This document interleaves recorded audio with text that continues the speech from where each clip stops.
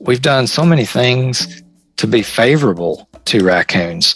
Like, how about deer feeders? I mean, everybody in Oklahoma has deer feeders all across their property. And you know where most of that feed is going? In the belly of a raccoon. I mean, just if you don't believe that, put a camera up over your feeder.